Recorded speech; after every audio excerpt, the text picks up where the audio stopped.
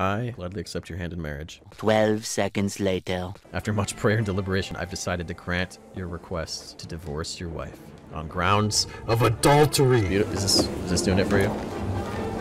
Is this doing it for anyone out there? To the cocky Vaughn. Oh, okay. Another one. Another one. And another one. Jake mate! Jake mate! Jake mate! Give me a Jake mate! Whoa, whoa, whoa, whoa, hold up. Hold up, that is good.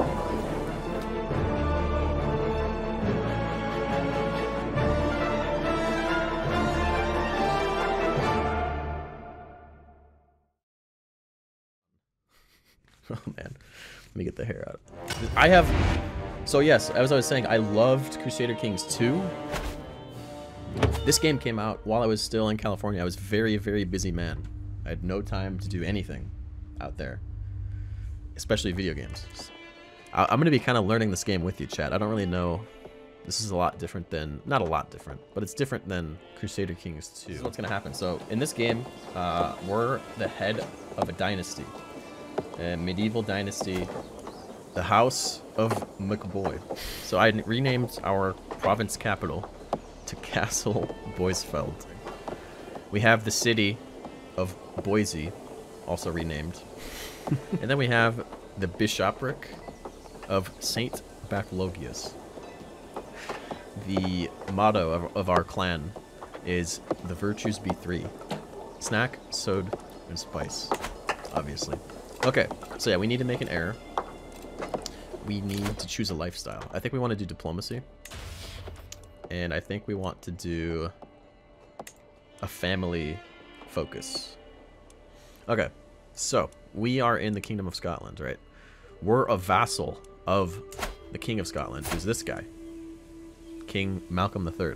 Essentially, our goal is that as a tiny little count controlling only this little territory here, we want to control more and more, rise up the ranks to become a duke eventually, and then possibly a king and possibly an emperor. And sometimes that might take generations to accomplish. So we want to fabricate a claim on this guy, our neighbor, on him. Because he's neighboring us, we want to kind of try and take all of his stuff.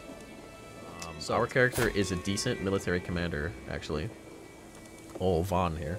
I guess me. I am a decent military commander in this. I'm also a bastard. Which is actually true. In real life, I was born outside of wedlock. So I tried to pick traits that actually match me. Compassionate, ambitious, calm. I like to think I'm calm. A charismatic negotiator, a bastard, and a confider, as well as a flexible leader. Now we're off with it here. So here's the situation. England is going to get invaded by William the Bastard, as well as the King of Norway. They're both going to attack England to try to take the throne. So there's going to be a bunch of chaos going on in England. Oh yeah, we can see it happening right now.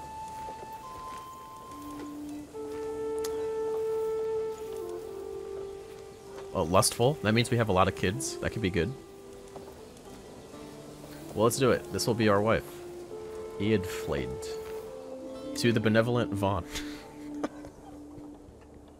To the benevolent Vaughn. I, Eadflaed, gladly accept your hand in marriage. May Saint Bridget bless our union, my benign husband. With my marriage to her, the realm expects us to throw a suitably extravagant wedding celebration. It is well within my right to collect a royal aid duty as part of this, but some may consider it tasteless to levy an extra tax during such time of jubilation. All right, chat, our first decision. Vote 1 if you think we should collect tax because it's our wedding and we told people to. Or put a 2 in chat if we're going to say, no, we don't need tax, and look a little bit stronger, a little bit wealthier than we actually are. No taxes. Need to look strong for Bay. Okay. Yes, indeed. And what all of this really means is that... Adventure awaits! To the cocky Vaughn. Oh, okay. Okay. Calm down, Bishop. I have prowled through documents, both ancient and of less provenance. I have finally enough material to make the case that you are the rightful lord of Strathern. All that is missing is the one little bribe. Oh, that's more gold than we can afford. Let's just, do it.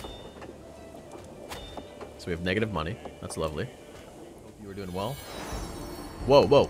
Oh, it worked. Oh, that is great.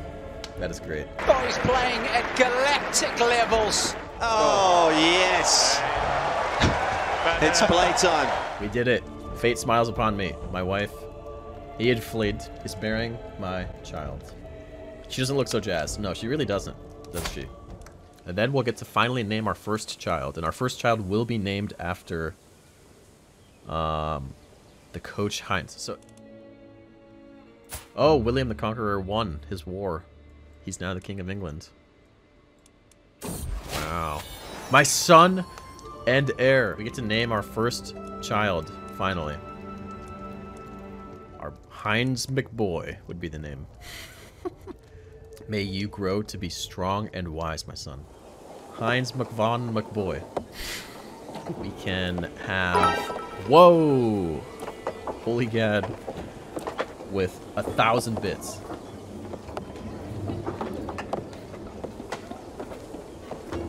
We reached it. 1,000 bits. You crushed it. Holy gad.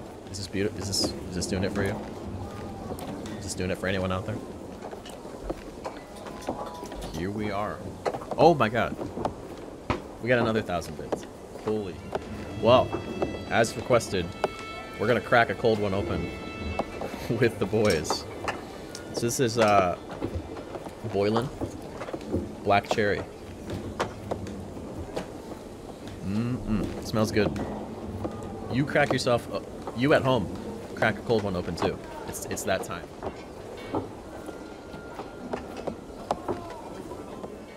Oh, that's good. Whoa, whoa, whoa, whoa. Hold up. Hold up. That is good. Hold up. Okay, wait, hold on. I gotta have the right camera angle for this. So he was like telling us how we're supposed to shoot, right? He was an instructor, like a senior non-commissioned officer. Coach Heinz was there. And okay, this guy was telling us how to shoot, right? And he's telling us how you're supposed to like dig your cheek into the buttstock of the M16, right? And so he's telling. Oh, I haven't told this story in a while. So he would tell us. He would tell us, I want to see your cheek mate coming over the top of the buttstock like this. I want to see your cheek mate getting pressed up by the buttstock of the gun, okay? And if you're out there on the line, if you're out there on the firing line and you hear me yell, cheek mate, then you know what I'm talking. You know what I'm saying is you want to get your cheek mate down pressed into the gun. So make sure I want you all to know, if you hear me yelling, cheek mate, cheek mate, I want you. This is what I'm talking about. I want you to see your cheek mate getting pressed up by the gun. That's yes. I want to. If you hear me on the back of the line, you hear me yelling, cheek mate. That's what's going on. So yes, that's that story. There we go. All right, we're back. It's one of our castles. I decided it would be a good occasion to pass by to ensure I get some FaceTime with him. The ball was exquisite, and he put on a fine show. I told him how impressed I was after we got to talking. By the time I left, it felt as though we had known each other a lifetime already. What a good day. More and more Cinead and you become friends. Hey, we have our first friend. Okay, so he's our friend now. Will he accept an alliance now? No. Damn it. He still won't accept an alliance. My daughter. What should we name her? We can name her Gadriel. I kind of like that. I like that, Brack. Holy Gad, what do you think? Gadriel McVon McBoy. Beautiful, beautiful names. Whoa, whoa, whoa. There's never a quiet moment. My son and heir, Heinz, is so full of questions. I do my best to encourage his curiosity, but sometimes I cannot help but get exhausted by the constant stream of thoughts and queries. When a father and mother love each other very much. Oh, he's going to gain the trait curious. Is indeed going to probably win this war. Thanks for following, though, man. Octoblock just for you. I'm going to go do a few pull-ups.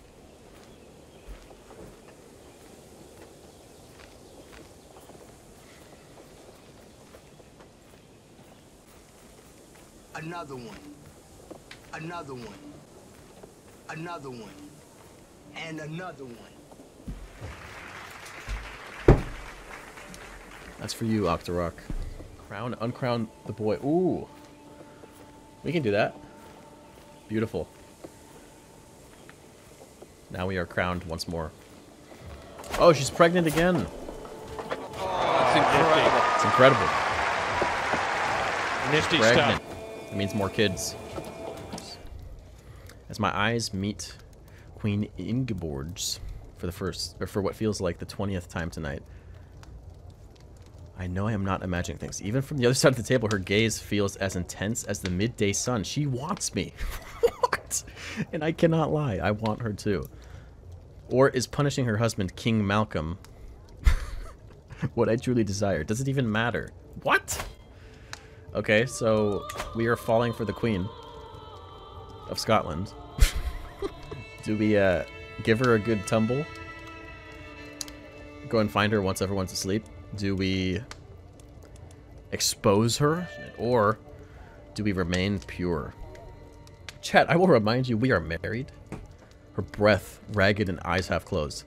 Languorously, I wipe the sweat off her chest with gentle fingers. What's he done here? Merely a moment later, she pushes my hand away with an apologetic smile. It's nearly morning. Oh, she's mad. She's mad. Wrong play, chat. Gotta wait till he's 16. Greetings, my impeccable liege. I've been hosting your Chancellor, Celine, for several weeks, and he helped me truly see the splendor of the realm under your rule. I am nothing less than honored to serve as your vassal. This guy is absolutely mainline. My daughter. She's here. Yeah, I think this is a Bracky daughter. We could call her Bracca. Bracca? What do we want to call her? Bracklin? Like Jacqueline? Bracklin. I like it. What? Norway conquered England. Okay, what if we got Malcolm? Married to Gadriel. He will not accept either. But will it be easier to befriend him?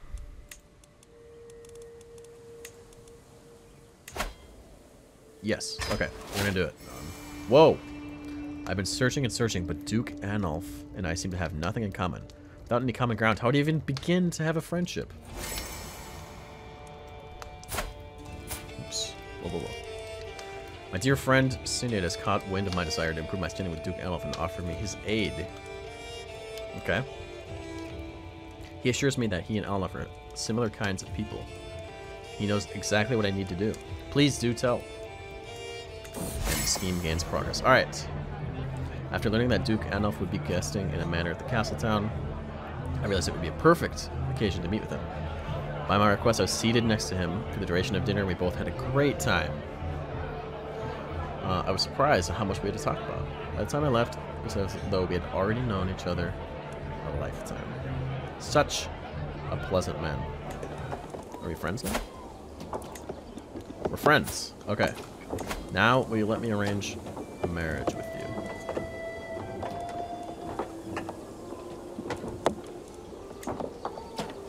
He will accept! Oh, praise the Lord. He will not accept matrimonial. Okay, that's fine. To the benign Vaughn. I gladly accept your betrothal proposition. Your daughter, Gadriel, will be betrothed to my son and heir, Malcolm. Signed, Duke Anulf. I don't know, I think we gotta try and We gotta try to kill her. So we can get rid of this alliance. Because here's what I was thinking. This guy, his only ally is Lothian. And that's through her. So if we took her out of the picture, he no longer has his ally. And then if I have allies and my army, we should be able to take him out and press the claim. So if we took her out, we could do that against her. We could bear that stress. A cheery gathering. Guests are gathered in the Great Hall. Lords and ladies from near and far reaches the realm. The mood is bright. Spirits are high as the feast begins. For her. Feast a laudable effort. As the feast is underway and our guests are eating and drinking merrily, Mayor Forsbuck approaches Eadflade and me at the great table. This is a marvelous feast. All of my compliments to the host. Yes, I have done a great job, haven't I? Or my wife deserves all the credit. With everyone headed for their respective homes, I'm proud to say the feast was a success. I have my wife to thank. Okay, let's wait, hold on. Let's before we get, let's do a few things here. Let's go to him. Let's plot against her. Murder. Start this scheme. I am obliged to attend a local jousting tournament, but the contestants have been delayed. The tourney won't start for at least another hour. While I'm waiting under the pavilion, my friend Duke Anolf comes up to my table. Some tourney, eh? Anyway, how have you been? He becomes my best friend? Yeah, we should become best friends with him. Once again is absent from our chambers as night falls. She's been distant lately, lost in thought, and rarely seen at court. Am I not to her satisfaction? Is she simply busy? Could she be warming someone else's bed?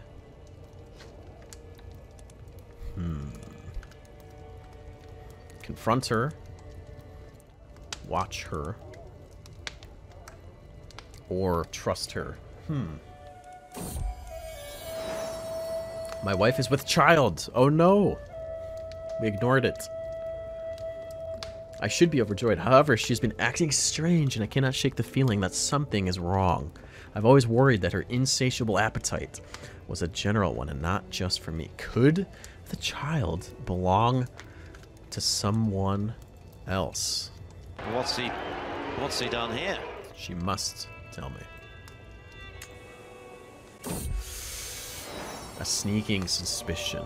You understand, I never want to hurt you. Tears are streaming down her face. After a drawn-out silence, she finally admits it. Mayor Forsbach is the father of the child. The secret must stay between us. Everyone will know your infidelity. Cannot be serious. Hey, no. That just happened. Oh, you're kidding me! Get out of here! What's he done here? He confronted us at the feast too. You remember he walks up to our table. He was like, "Hey, I just want to tell you both, that this feast is amazing." He made a point. He made a point to talk to both of us. Wow, what a scoundrel! All right, everyone will know of your infidelity. You've been overwhelmed by stress. Uh-oh. Recently, I feel I'm not worthy to be count. What do other rulers doubt themselves as I doubt myself? I try to be a good, calm count, but every one of my courtiers seems determined to fry my nerves. Small crises dominate my day, and I feel myself cracking in a way that others of my station never do. Damn this universe for raising one so poor as me to such heights. Yeah, I think we should do confide. Then as long as our stress is down, we should be okay.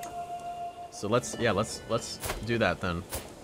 Let's request a divorce from the old Pope. He will accept. Greetings, Vaughn. After much prayer and deliberation, I've decided to grant your request to divorce your wife on grounds of adultery. Spicy stuff. You know what adultery is? No way! That is completely offside. It's definitely offside streams here, but I think, folks, for tonight, we are probably going to call it here. Boom. There we are. With that said, let's get right into it. Huh? Thank you, everyone, for hanging out tonight. We'll see you hopefully tomorrow for Austin's stream, and then again on Friday when I'm back. Take care, everybody. Single and ready to kingle. That's funny.